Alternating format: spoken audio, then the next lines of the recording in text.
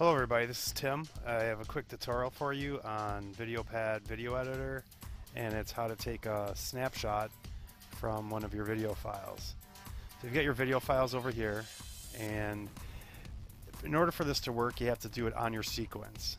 So you'll choose your video and then it needs to end up on your sequence down here to be able to do it. You can't do it in the video editor itself. You have to do it in the sequence editor.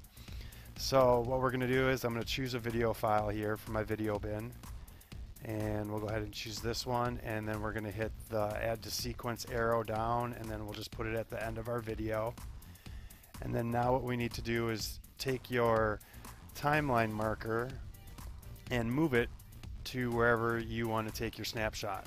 So we'll find a spot here that I want to take a snapshot of, and this looks good, and then you just hit this expansion button underneath the sequence editor right here and simply hit take a snapshot, and there you go. It's going to add the image of that frame to your image bin, and now you can do what you like. I hope this tutorial helped. I may do a few more of these, so subscribe, and thanks for watching.